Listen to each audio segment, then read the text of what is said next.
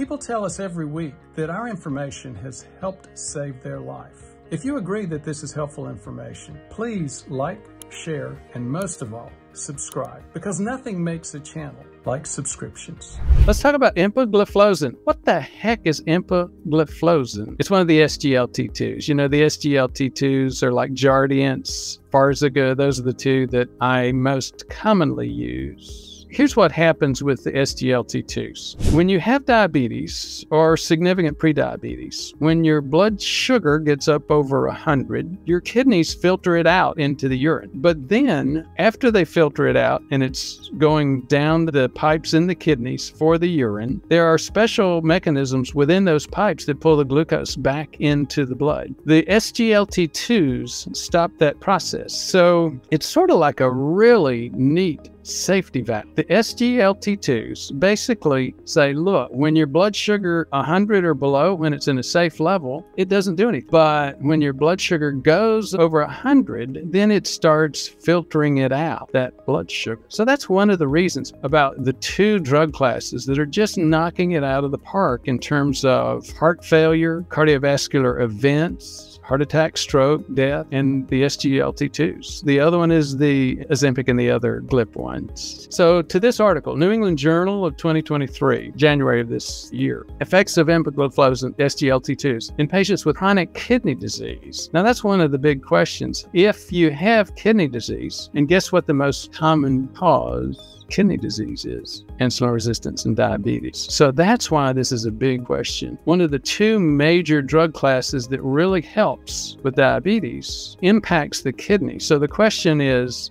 there something inherent to that impact, that mechanism on the kidneys that causes kidney damage? The EMPA-Kidney Collaborative Group conducted a randomized placebo-controlled trial that evaluated the effects of treatment with the SGLT2 on kidney disease and cardiovascular outcomes. The results from the trial of at least 200 showed the benefits with respect to kidney failure extended to patients without diabetes, but there were limited data regarding patients with lower GFR, even a GFR kidney disease like 30 and below. Very significant kidney failure. Anyhow, the bottom line is, as you can see, basically these are called Kaplan-Meier life event numbers. So what they're life tables, people in life insurance use them. So every time somebody has an event, their number goes up. So the placebos, as you can see, more and more events. The SGLT2s, significantly less events.